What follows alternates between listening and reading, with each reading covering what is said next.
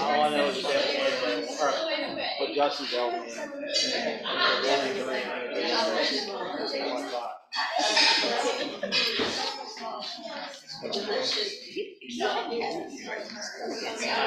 big bowl of cereal. Looks like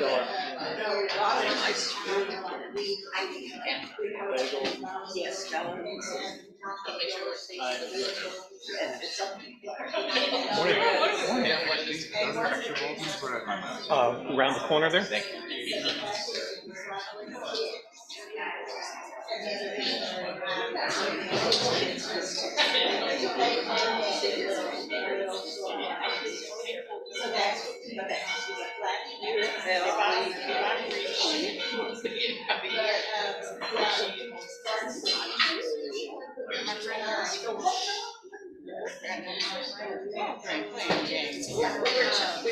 Hadn't started yet. So we got a couple. Now we're 3 minutes back.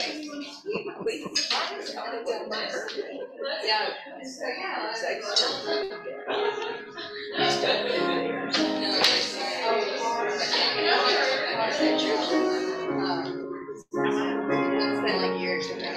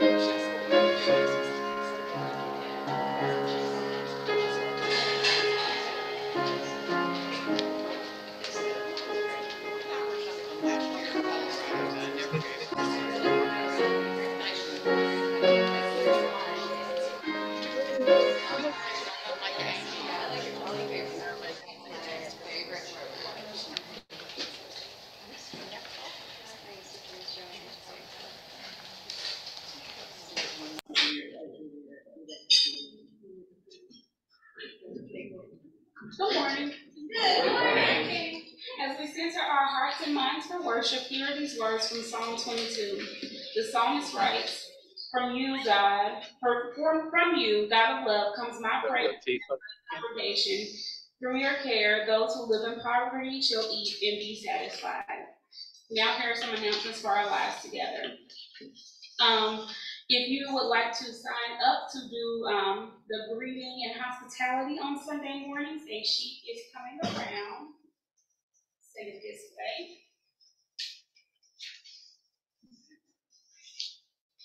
Connect cards are located on the back table, and a link will be dropped in the chat. If you are not already receiving our newsletters and communications and you would like to, or if you want information about any of our programs, please fill out a Connect card. Camp Orbit registration is currently open, and you can find the QR code for that on the back of your bulletin. So if you want to learn more about the curriculum or even the jobs that are open for that camp, you can scan that to learn more. Bible over breakfast is back until May 20th. They meet Thursdays at 8 a.m. over Zoom. So grab your coffee and your toast and your robe and just log on. Art made by local metal workers with the Metal Museum of Memphis from the dismantled guns from the Guns to Gardens event is displayed for another week here. as you can see over there. So please take some time to come up and admire them if you haven't already. All the items have now been sold, so sorry if you were wanting to buy anything. Better luck next year. But you can still look. And the sales that we have raised all of the proceeds will go towards Guns to Gardens next year. And so far, that total is $4,500.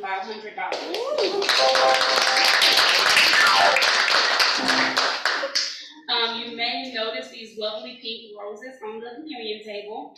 And as many of you may know, it's the 1-year anniversary of our friend Marty's passing.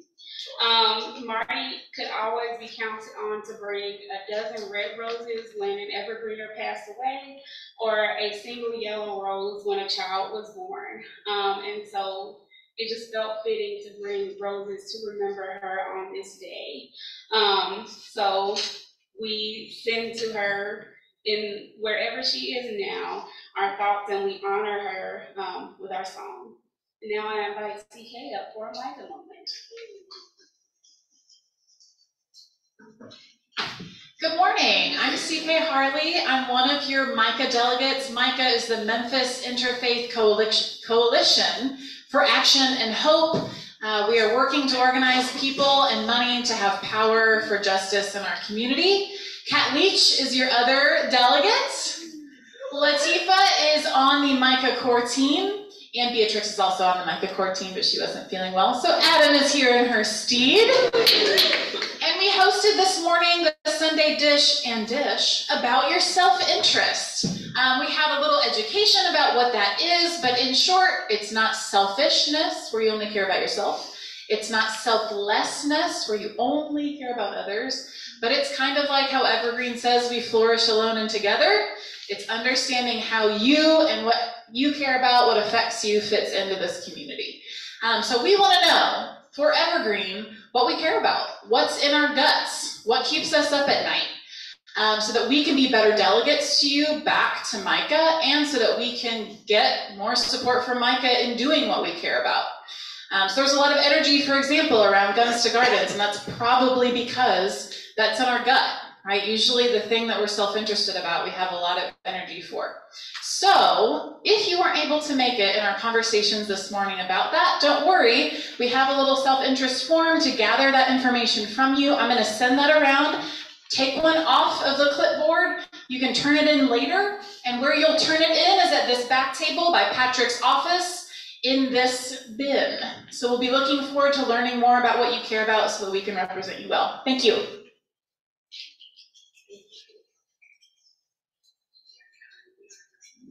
Now I invite you to rise and body your spirit as we bring in the light. The living God has created and formed each of us. What should we fear? For we have been redeemed. God has called us by name, and we are God's.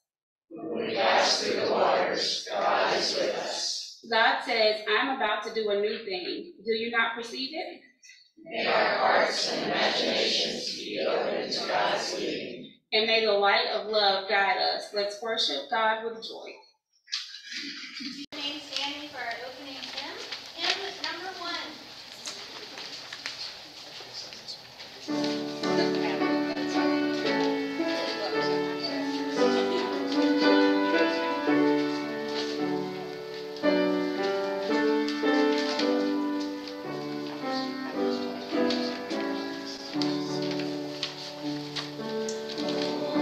Holy, holy, holy, Lord God.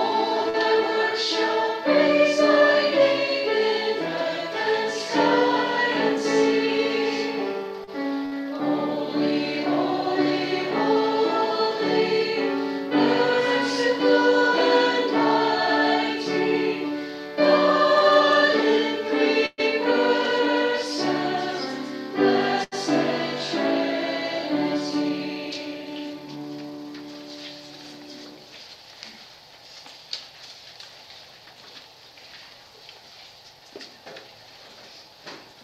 morning. Please join me in our flourish language.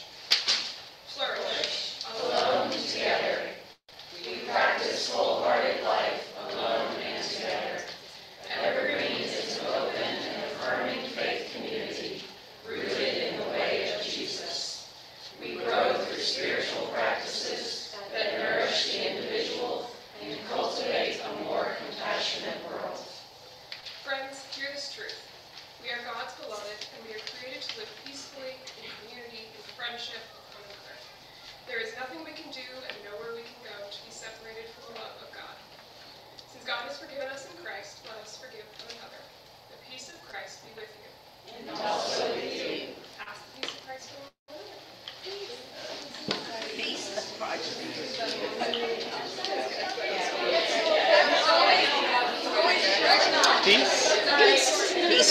Peace be with you guys on the camera. Peace. I know, wait till the people have. Wait till my subject. Wait till hear your wife.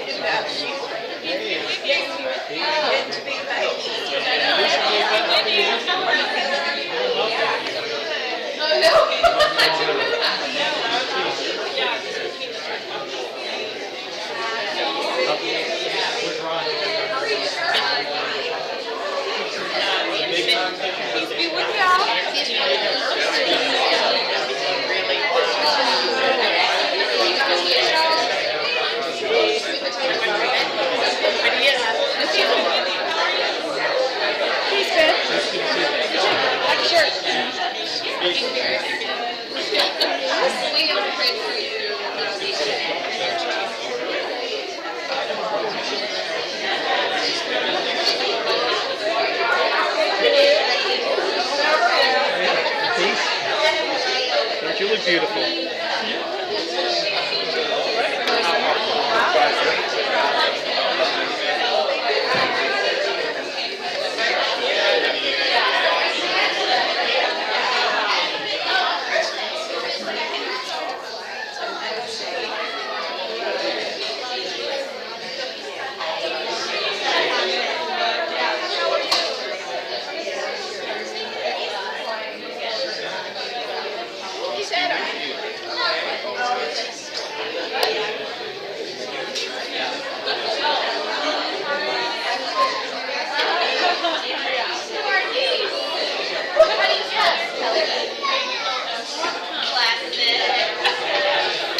All right, everybody.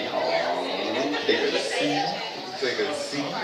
Take a look. Actually, you don't have to take a seat. You can keep standing up because I'm going to have you guys stand up. All right. Good morning, everybody. Good morning, y'all. Good morning to all my kiddos in the back. Who's that? Was that a little kiddo right there? No, right there. Who is that? Who is it? Foxy who? Boxy. Y'all say, hey, Boxy. Hey, Boxy. Well, listen, y'all. We're going to talk today about God's creations, okay? You remember last week we talked about God and his creations and everything.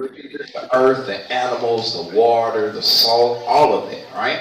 So, today, I need you guys to do me a favor. Everybody stand up. Stand up, stand up, stand up. Even you guys, everybody stand up, stand back up. You can hold boxing. You can hold boxing. I want everybody to come over here to the windows. Everybody come to the windows. Come to the windows. Come to the windows. Everybody, find your space in the windows. Kids, if you want to be with your parents, you can. Or if you want to come sit on this lovely bench, you can. You want to sit on the bench and make sure we have room, okay? Let's make sure we have a little room. There you go. All right, y'all. So, I want us, if you did not know, earlier this week, it was Earth Day, okay? And we talked about Earth Day earlier last Sunday. I want us to take time to look outside of this window, or these windows, and let's find something that we can take appreciation for. One of Mr. Corey's favorite things to do is to be in nature, all right? Miss Betty, where is your favorite place to be in God's creation? Out there, like, or anywhere. Where's your favorite place? Is it to be at home? Is it to be by a river? Is it to be in a library? Is it to be at the bookstore with your mom? Home. Home. Okay. Okay. let's see. Miss Sylvia, where's your favorite place to be in God's creations? In my home. In your home. Everybody wants to be at home. What about you, Miss? The bird. Okay, the birdhouse in the zoo. I would sell on that. Yeah, we both like that. I like that. Miss Roll, where is your favorite place to be? At the zoo. I like the zoo. What about you, Miss Matthew? Where's your favorite place? Home. Home. Everybody wants to be home. Abigail, where do you like to be? I like the park. Yeah, because you play soccer. Yeah, all that cool stuff. Oh, boxing. Boxing. Where's your favorite? In a box. Got it. I got it, but listen. All right, so I want you guys to just take about 10, 15 seconds, okay? And I want you to find something that you can pray for, okay? God created all of this stuff out here. Maybe it was the car, maybe it's the person in this car driving by, maybe it's the leaves, maybe it's a cat that you may see coming out, maybe it's a fly, maybe it's a bug, whatever it is. I want you to take about 15 seconds, look outside, and find something to pray for, okay?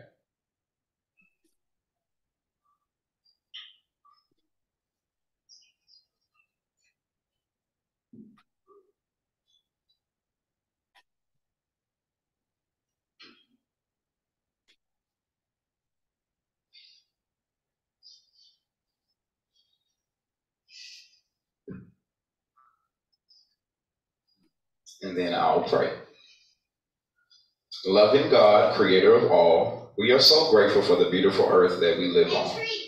As we enjoy the beauty and the bounty of the world, may we take the responsibility to preserve and to care for each part of the creation that we come in contact with. Help us to continue to learn about and be good stewards of all that you have put in front of us. Amen. Thank y'all.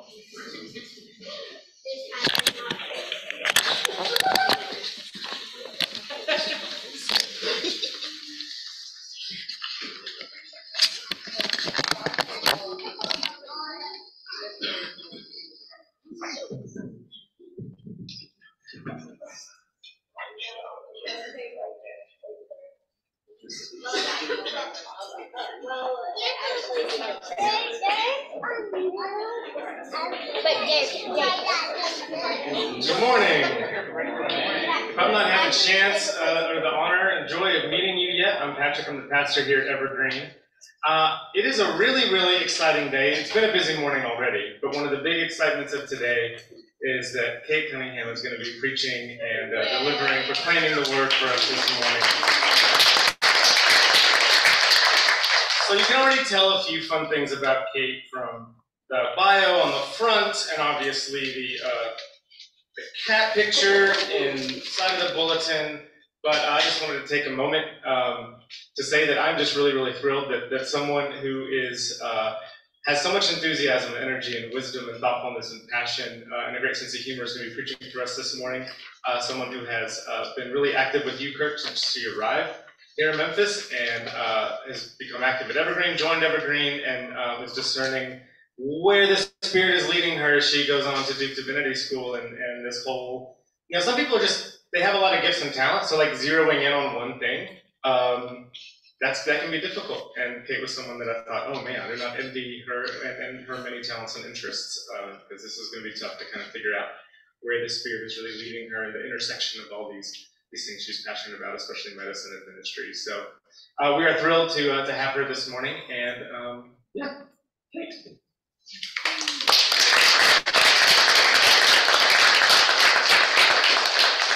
Hi, I'm Kate. Our scripture reading this morning is out of Acts 2, verses 1 through 12. I'm borrowing from Beatrix. Hear now the word of God. When the day of Pentecostal arrived, they were all together in one place. And suddenly there came from heaven a sound like a mighty rushing wind, and it filled the entire house where they were sitting. And divided tongues as of fire appeared to them and rested on each one of them. And they were all filled with the Holy Spirit and began to speak in other tongues as the Spirit gave them utterance. Now there were dwelling in Jerusalem Jews, devout men from every nation under heaven. At the sound, the multitude came together, and they were bewildered, because each one was hearing them speak in his own language.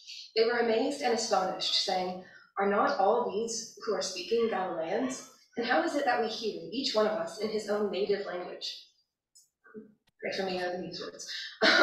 Parthians and Medes and Elamites and the residents of Mesopotamia, Judea and Cappadocia, Pontus and Asia, Phrygia and Pamphylia, Egypt and parts of Libya belonging to Cyrene, and visitors from Rome, both Jews and proselytes, Cretians and Arabians. We hear them telling in our own tongues the mighty works of God. And all were amazed and perplexed, saying to one another, "What does this mean?" I'll just repeat that last phrase. They said, saying to one another, "What does this mean?" We describe the Bible as the living word of God. It breathes with us. It is qualified to answer all types of modern questions and wonderings alike. So I asked myself many times over the past week, today, God, what does this scripture mean? Let's pray and ask God to reveal the word to us. Dear Lord, I want to thank you for this awesome opportunity to speak in front of this church that has just supported me so, and in front of my friends and family members that have also supported me. Thank you for putting these folks in my life, and thank you for giving me this opportunity to be, a vehicle for your word and your messaging. I pray that I can speak what you want me to speak today, Lord, and that people can hear what you want them to hear. In Christ's name, amen. So in preparation for today, I had a couple of conversations with another pre-ministry Eucharist student who is both conveniently the son of two Presbyterian pastors, and also just an intelligent, dedicated student of God's Word. I borrowed a Presbyterian commentary on the book of Acts from this friend, Johnny, and the book discussed these folks in the Bible, these apostles, being filled with the Holy Spirit, and it highlights the linguistic details surrounding Luke's perception of the Pentecost, using the phrase, "the liberated life of praise," stole that straight from the book. And the author of this commentary, Lloyd Ogilvie, describes this liberation as the freedom to receive what the Lord will do by offering praise and gratitude for what has already been done. And I'll be honest, the liberated life of praise sounds awesome. Sounds like something that I really want to be a part of. I would love to feel liberated, free to receive more blessings. But tangibly, I didn't feel that the Holy Spirit was leading me to dig into this. I don't quite know how to describe it, but although my head was really excited about seeing the word liberation, my heart wasn't pulled by the very Holy Spirit that these verses in Acts are describing. In fact, I wasn't sure I was feeling the Holy Spirit at all, which sucks because I had just invited my Mimi to travel for 7 hours to come hear me preach. So in a panicked, somewhat last-minute fashion, then, I spent my Thursday praying for God to reveal the Holy Spirit to me, to help me recognize it so that I would have something to say to you guys this morning. And finally, I opened my phone and I read the verses that Johnny had sent me a week ago when we were talking about when I might preach. But I'm choosing to believe that God had me wait to read this so that God could laugh at me, because Johnny had sent me Romans 1:19 through 20, which says, "For what can be known about God is plain to them, because God has shown it to them. For his invisible attributes, namely his eternal power and divine nature, have been clearly perceived ever since the creation of the world and all things that have been made. So the people are without excuse." And so I read that and I was like, dang, God, can't find the Holy Spirit, and apparently I'm without excuse. And so I have this passage in Acts, and I started thinking about Acts in the early church. I imagine that there are a lot of decisions to make. Christ has just ascended into heaven. And so these people, these apostles, are having to figure out how they're going to start this church, how they're going to grow and live with Christ when Christ isn't there anymore. And I imagine there's a lot of anxiety surrounding that. They're asking, how do we become people of God now that Christ has ascended into heaven? How do we properly worship God? What does worship even look like? And now, after the Pentecost, how is the Holy Spirit revealed to us? This verse in Romans shares that God is revealed plainly to us, that the Holy Spirit is everywhere, intentionally in all the things that have been made. So why is it then that God can be so hard for us to find? I once had a mentor, Reverend Narcisse, if any of y'all know him, tell me that until I found my voice as a preacher, I should mimic preachers that I look up to and try and imitate their flow. But unfortunately, I've never been to Belfast. So I can't tell you a story about my young adult volunteer.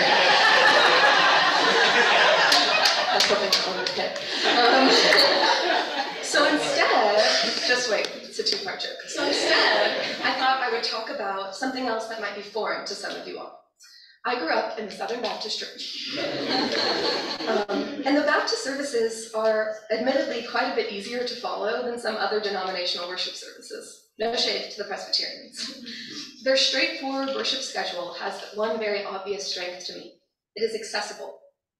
And when thinking about the service in Acts, these verses in Acts and the service that I grew up in, I believe that the presence of God is found in accessibility and belonging. The word says that when the day of Pentecost arrived, around 120 followers of Christ were all in one place. The Holy Spirit came upon them and allowed them to speak in their native languages, to understand each other fully and completely. They have been communicating previously, yes, but there's something uniquely special about the Holy Spirit allowing these folks to speak in their native tongue. This allowed them to share their truest selves with each other and with God as they all praised together. New languages open up exponentially more ways to express praise and poetry and love for God's kingdom. I think about one of the first things, maybe I talk about this later, so I might be going off script here, but I think about one of the first things I learned about Greek was all the different ways that you can describe the word love. There are all these different words in Greek that mean different types of love.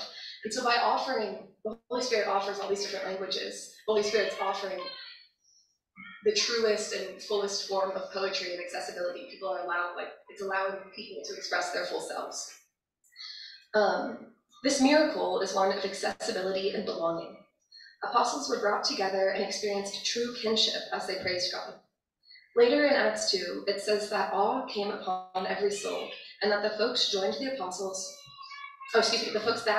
apostles were together and had all things in common. The unity brought to this group of servants is infectious. It inspired good works, the spread of the gospel, generous and gracious hearts. Ephesians 4:3 commands us to make every effort to make ourselves united in the Spirit, binding ourselves together with peace. I find this unity at Evergreen when we read the flourishing language. Alone, together, wholehearted life. Once the Holy Spirit had been revealed to the apostles, they experienced the extreme acceptance of each other, of the unity of the body of Christ. And they began to practice wholehearted life. There was not a needy person among them. Even as the apostles were arrested, they maintained a unified love for each other, steady communication, prayer, and support. As I was discerning what to share with y'all this morning, I read bits and pieces of Cole Arthur Riley's Hear This Flesh.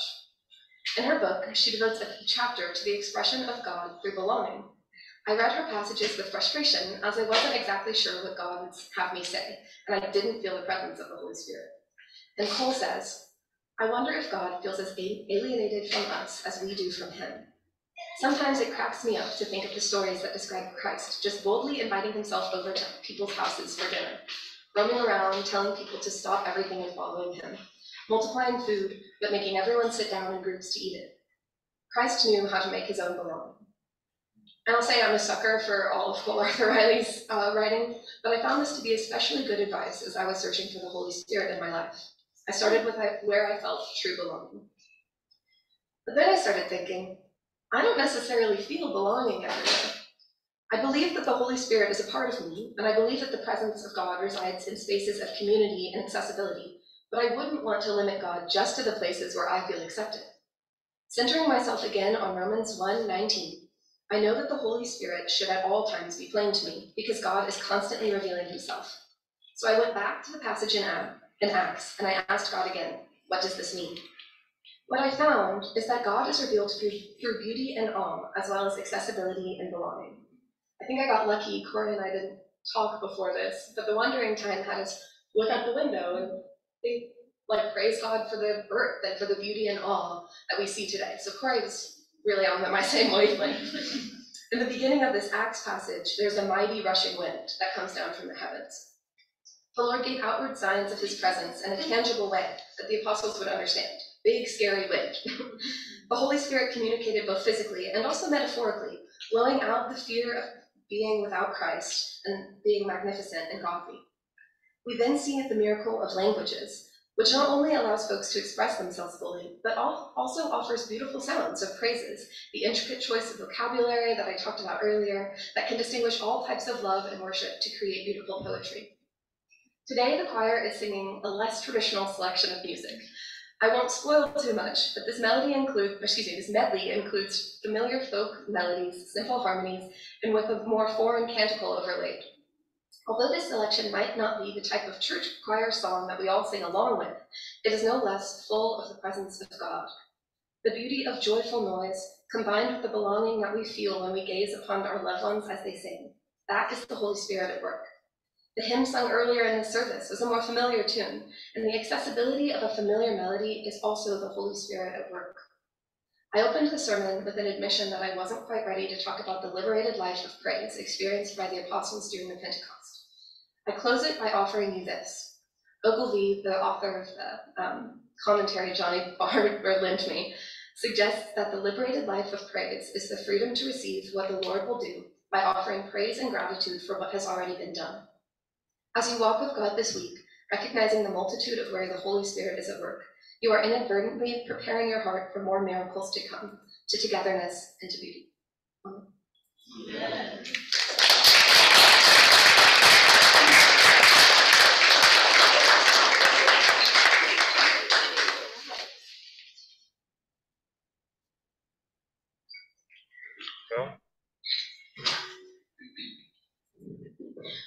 Each week in worship, we practice silence. So for this week and after this lovely sermon, I invite you to think about the most surprising place that you have felt the presence of God. I'll ring the chime to start us, and then I'll ring it again in a couple minutes to bring us out.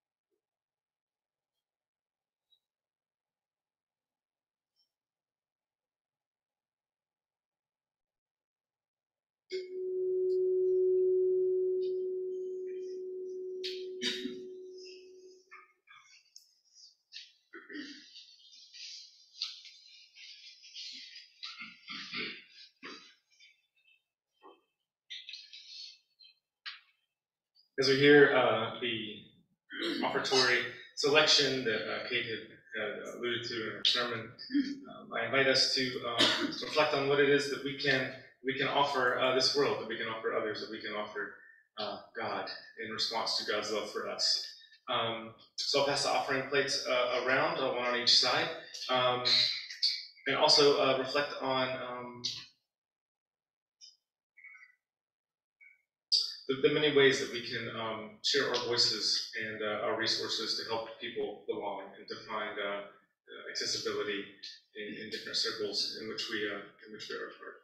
Let's go to God with this, our offering.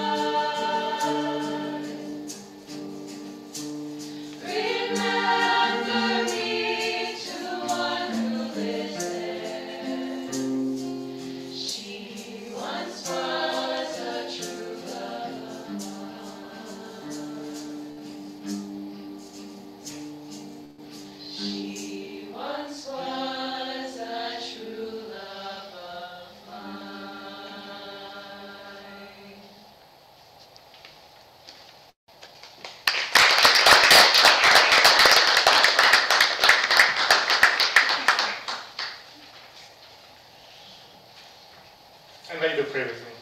Gracious God, for all that we can offer to the health of ourselves, to the health of one another, and especially to those who are most in need of liberation and joy and of care, we give you thanks. We pray that what we offer goes to your dream for this world.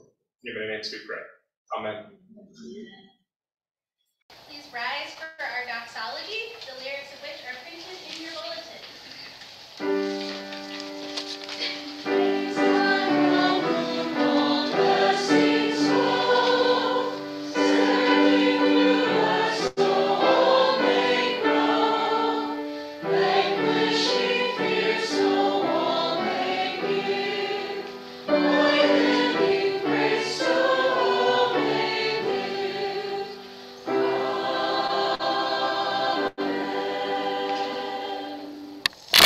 Be seated.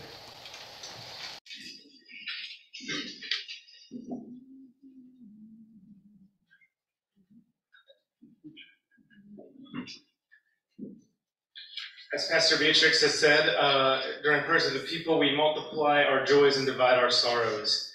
Here at Evergreen, our practice of prayers of the people is that I will open us in prayer, and you're invited to offer up any prayers that you have, an enthusiastic joy or a really deep heartache or concern or anything in between. And if you're joining us online, you can type your prayers into the chat, and then Mark will read them aloud, and then I will repeat a summary into the microphone for all of us to hear and to hold. And we will, I will say then, "Oh God," and you're invited to respond. Hear our prayers. Let's pray.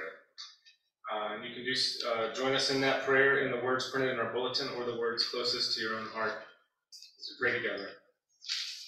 Our Maker, who art in heaven, hallowed be thy name. Thy kingdom come, thy will be done, on earth as it is in heaven. Give us this day our daily bread, and forgive us our debts, as we forgive our debtors. And lead us not into temptation, but deliver us from evil. For thine is the kingdom, and the power, and the glory forever. Amen. I invite you to rise in body or spirit as we sing our closing hymn, number 625.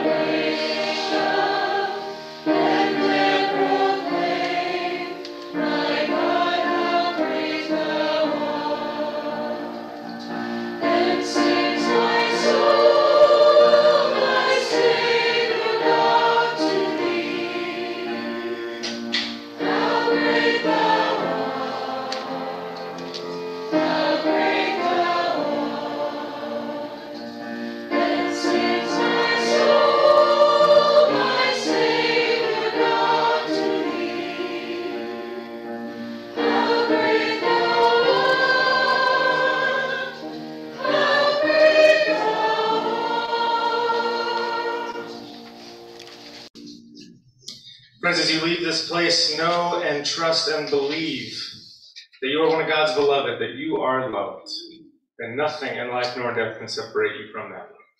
So leave these doors in peace to love God and love your neighbor. It's just that simple and it's just that hard. Amen.